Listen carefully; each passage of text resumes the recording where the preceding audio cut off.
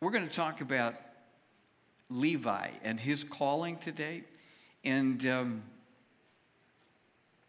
he was called to be one of the eyewitnesses. So he has a special place in God's heart and kingdom. We're going to read his story today. But these Jesus stories, to me, are permission to be encouraged in our faith that Jesus Christ is the same yesterday, today, and forever.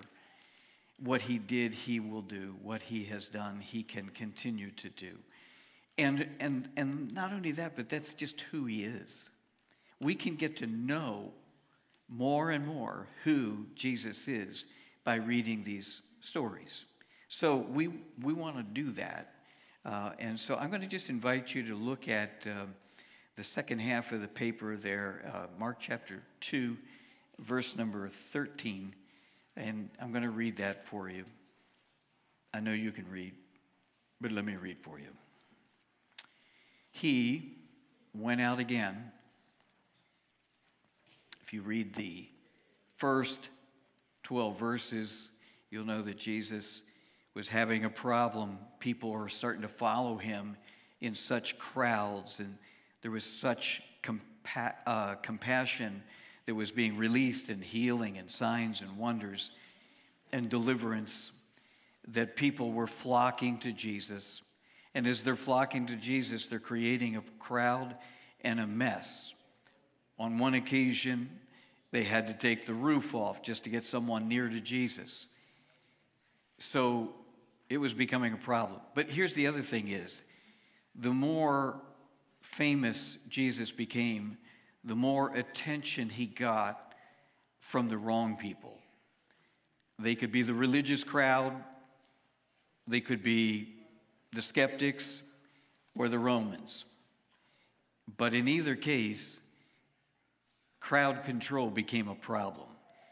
So in order to keep from, the Romans coming in and maybe breaking up the crowds, Jesus kept moving around. So after the healing of the young man, where they took the roof off, the next thing that happens is Jesus decides, I'm leaving the city because, they're going to just keep flocking the house. And so here we go. He went out again beside the sea. When you don't know what to do, go to the shore. I think it's a good place to, heal. If you don't know where to go to the shore. He went again beside the sea, which is actually a lake. It's called Galilee, the Lake of Galilee, or on most Bibles, the Lake of Tiberias. He went out again beside the sea, and all the crowd was coming to him, and he was teaching them. And as he passed by, he saw Levi. Now listen to this. With 2 words, he changes Levi's life. There's a book that's called The Cost of Discipleship, written by Dietrich Bonhoeffer. Dietrich Bonhoeffer, German Lutheran pastor who went through World War II. He called out Hitler and the Nazis, and eventually was arrested and was killed at a firing squad but 2 weeks before the Allied forces liberated Germany. And so he died a martyr's death. He's written a book, and this whole book is on those 2 words, follow me. I'm not going to top that. I'll tell you what, when I read the book, it changed my life. You might want to read it. It was a long time ago, and I still remember the book. But as he passed by, he saw Levi, the son of, it's Alphaeus sitting at the tax booth. And he said to him, follow me. And there's no explanation for this. Levi just stands up. He rose up and he followed him. And as he reclined at the table in his house, many tax collectors and sinners were reclining with Jesus. And his disciples were there, for there were many who followed him. If you read that closely, there's tax collectors and sinners, and they all flock into Levi's house to this big party. And it says that there were many of the tax collectors, disciples, and sinners, who began to follow Jesus. And the scribes and the Pharisees, when they saw that he was eating with sinners and tax collectors, said to the disciples, "Why does he eat with tax collectors and sinners?"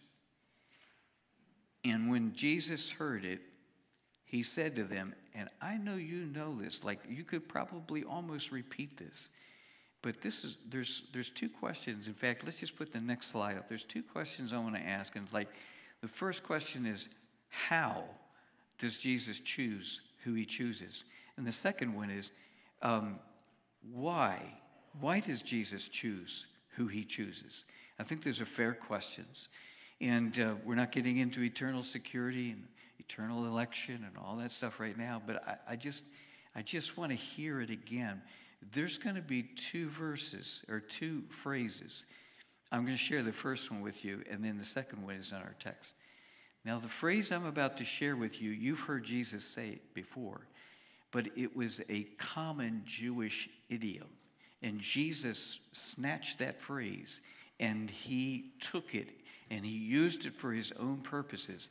And when Jesus said it, it meant something entirely different.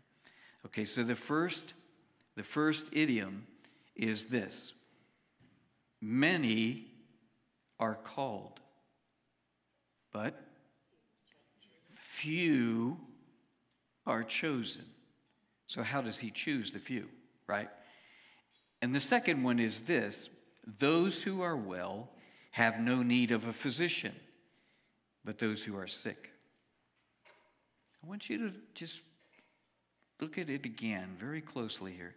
Those who are well have no need of a physician. This is answering the question, why is Jesus eating with the wrong people? And Jesus said, well, first of all, those who are well have no need of a physician, but those who are sick.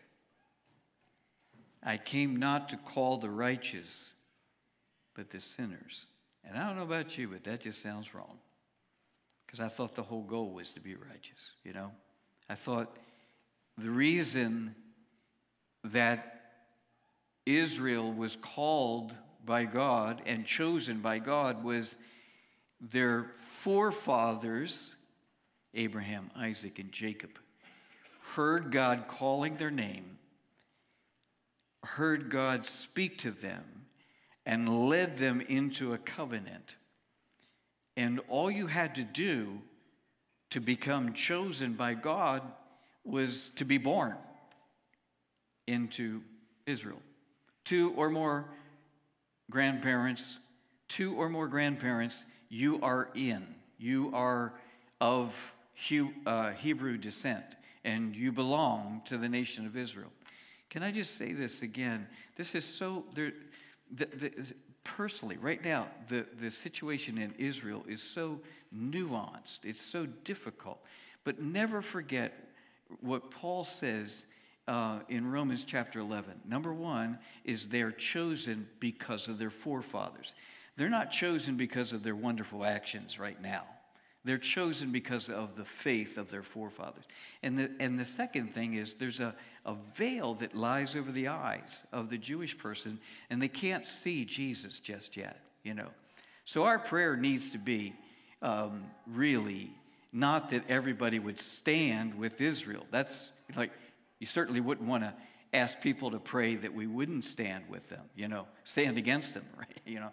That's not the goal. The goal right now is to pray that the veil would come up and they would see Jesus so that they could respond to him and be introduced to the Messiah that God has chosen, So pray for the peace of Jerusalem. I get that, and we should do that. But this is really tearing the church up right now. It's like, where do we stand with Israel? Can I just say we got their flag right there. Right next to it is Honduras. They're hanging there between Israel and the Ukraine.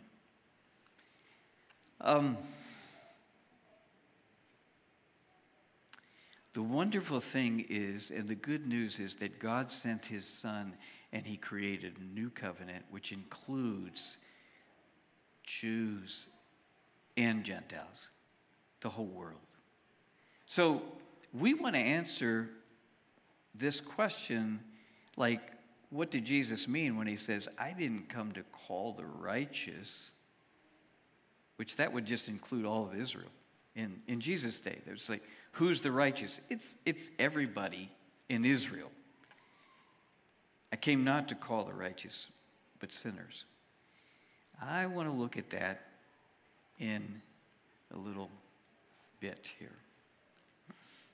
But the reason is because Jesus he's connecting sinners being called and healing, people becoming whole. So he mixes his metaphors. Try it again. Those who are well have no need of a physician. I could argue with Jesus about that a little bit, but you know why, So doctors really are for people who are sick, is what he's saying. So this is really important that we understand this because there is a connection between receiving Jesus, accepting him, and healing and wholeness. I know that every one of us right now has at least a little bit, something inside of us that says, if we could just elect the right president, things would be better. I'm just going to tell you that's probably not likely to happen, given the two choices that we have. I'm just going out on a limb here and saying that I have lived through enough cycles to know that every time that the church was hoping if we just get the right person into office, it's going to change our country. Let me tell you something, that can be very disappointing. You know what would change our country? Is if people returned to the Lord. If people returned to Jesus. And I don't mean with lip service, but I mean with repentance, prayer, and fasting. And then we began to get up from that and to follow Jesus. Let me just back up and say this. My default thought is that it's not if we just elected the right person. My default is like if we could just rebuild our families. If we could just really rebuild our families. And then if we could protect them, that our world would be different. Well, just like electing the right person. We don't want to elect the wrong person. I mean, yeah, that's helpful. That's very good, And rebuilding our families, that's a great thing. Because a lot of hurt comes out of families. But better than that, if we would just say, actually, the gospel is the answer. The good news about Jesus Christ is still the answer. It's the answer for this country. In fact, it's the answer for every country. And I want to show you that as we go through this scripture, and I only have 10 or 11 minutes. So we're going to have to do this really quick. We'll pick it up next time. But here we go. Number one.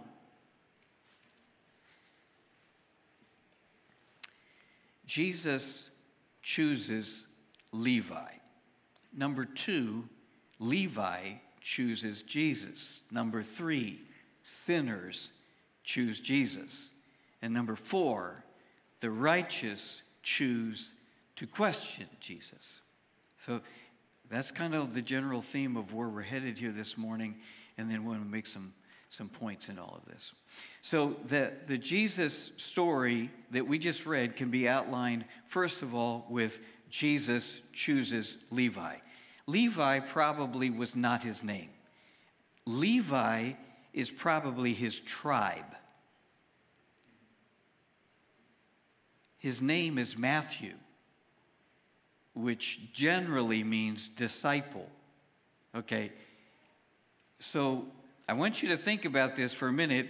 You've got a guy his daddy's name is Alphaeus. Alphaeus is like where we get alpha. It's the first letter. So in this tribe of Levi, his daddy was first among his peers. And his son, Matthew, becomes a tax collector. It's an insult. It's a travesty. He is literally a traitor to his country. Can you imagine if the Chinese invaded our country and took over every major city and then imposed taxes on us? And there were Americans who were the intermediaries and received the taxes. Well, it's even more nuanced than that, because in the case with the Romans being Gentiles, they were literally outside of the covenant. They're unclean. So the problem was, how do you tax people who not only can't stand you, but they won't talk to you, they won't come near you. They'll die first. Well, you get Jewish people to do it. They collected taxes. And it was a head tax. I'm going to just use an arbitrary number. Let's just say that for every person, it's a yearly fee of $100. All right? 4 people in your house, guess what? $400, right? So the Romans didn't care about anything beyond the $400. So the tax collectors made their living by charging additional fees. So instead of it being $100 a person, it's now $150 a people. So now a family of 4 now has to cough up $600. How much would you like that, man? There is something about, we just hate taxes, period. I mean, we're Americans. We got our country because we hated taxes up in Boston, you know?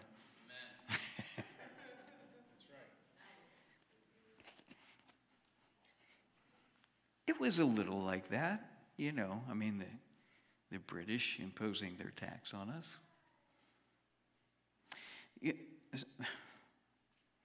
So this man, his daddy is called first in the tribe of Levi. He's a significant man. And Matthew is called disciple, but he's not a disciple, he's a traitor.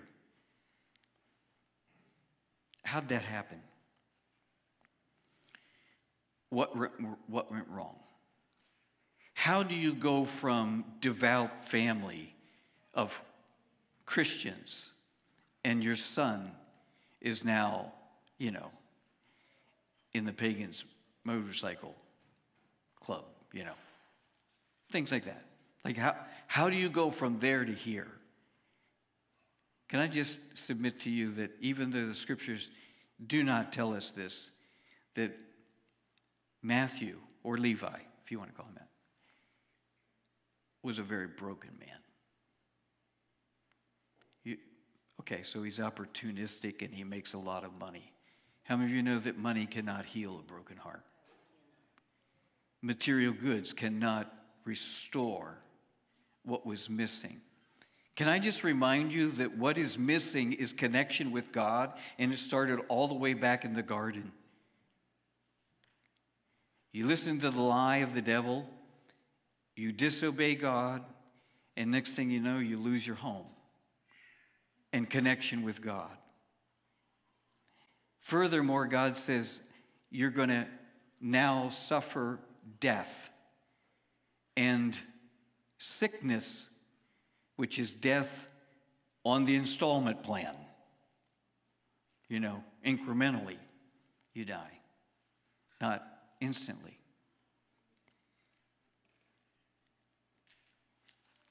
We've got a number of shootings in our schools over the last few years, and again now this year. And you just ask yourself, how did we get here?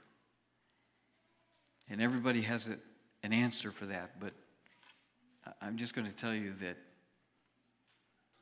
we're talking about people who are very broken.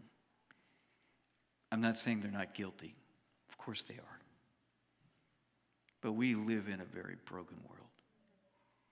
So, from the church's viewpoint, people are either lost or saved. But from Jesus' viewpoint, people are lost and broken. So he connects, all right, the doctor and the sick people, he connects that thought with the sinners and the righteous. So essentially what we have Jesus saying is, Levi,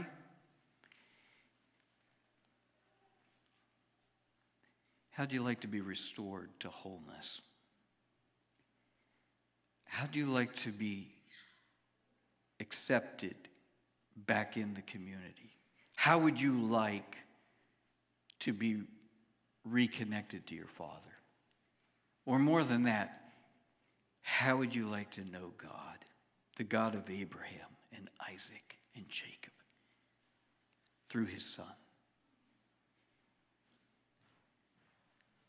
I choose the healing. I choose the reconnection. He did. And the scriptures doesn't tell us this, but on other occasions, people had to leave their entire life behind. That's why, that first slide, we could just go back to that for a second. That's why the table with all the coins and the change on it there, you know. He got up and pushed back, and he walked away from it. But he's also a very, very wealthy man. So with this newfound, like Jesus just walks past and says, follow me, which is the ultimate in grace, the ultimate in acceptance, the ultimate in forgiveness. Jesus himself is saying, come be part of my disciples. Now, I know that he's called to be an eyewitness. I know that he's called to be an apostle. But don't let that confuse you. When Jesus found him, where Jesus found him, he was just a broken man, like so many others. And so, Matthew, to his credit, he chooses Jesus. This is how chosenness works, by the way. Many are called, few are chosen. Who are the ones who are chosen? The ones who choose God's Son. If you don't believe that, just try rejecting God's Son and see how close you get to God. No, this is Jesus. He is throwing out the seed far and wide. He's saying, I choose you, but will you choose me? And if you choose me, will you follow me? And if you follow me, will you go all the way to the cross? By the way, water baptism is essentially that. We're saying to the world, I am choosing to follow Jesus, not only into the waters of baptism, but I'm willing to die for him. I am willing to stand here before you and to tell you that I have chosen to follow the Jesus way. Phil Wickham's words, you know. I have chosen to follow Jesus, even if it means death, or walking away from all of this stuff, leaving it, pushing away, and pushing back on it. So, first of all, Jesus says, Levi, come follow me. Then Levi gets up and follows him. So Jesus chooses Levi. And Levi to his credit, chooses Jesus. Annie was right. The Spirit of the Lord is here. Everything you or I could ever possibly need in this life can be found in this room right now. In Jesus. Do you need wisdom? He's got that. You're facing cancer? He's got that. Marriage is a wreck?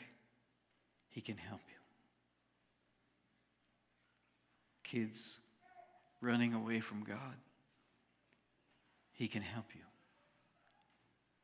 This is not just a dog and pony show. This is central. Because I read in the Old Testament, in Psalm 119, that the way of the Torah, the way of the Word of God, is the way of life. And now Jesus is saying, you know, I am the Word. I am the Torah. And I am the way of life. Come follow me. So, Levi, he's got functioning brain cells. He says, I'll follow Jesus. He leaves it all behind. I don't know who took the money, but I know this Levi decides to throw a big party. He just finished with this by saying that, believe it or not, there were sinners who saw in Jesus a way of escape. They heard Levi's call, come and see a man. Come find Jesus.